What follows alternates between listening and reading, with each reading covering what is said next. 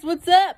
It's Mrs. Solis here. I just wanted to talk to you about some swag sentences. Welcome to my crib. Hi guys, welcome to my crib. Okay, so I know that a lot of you are rock star writers, which is awesome, but have you stepped it up a notch to swag writers? That's S-W-A-G, swag.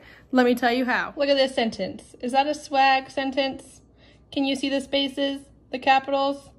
No, and the writing looks like poo. Let's try again. That sentence is not swaggy at all. But boom, look at that second sentence. It starts with the capital. There are spaces. It's written nicely. Let's talk about swag, okay? Starts with a capital. Even after a period, I have a capital. After every period and every sentence, I need to put capitals. If there's names, person, place, thing, they all need capitals.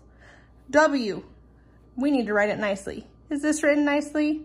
Oh yeah, it's a lot better than that. A, make sure there's a space between your words. If they're run together like this, we can't read it. Oh my goodness. And G, give it punctuation at the end. Look at your sentence and decide what kind of punctuation it needs. Mine need an exclamation point because Mrs. Solis's class is the best. Guys, thanks for joining me today on my crib, learning about swag sentences. I hope you have a great day. Peace.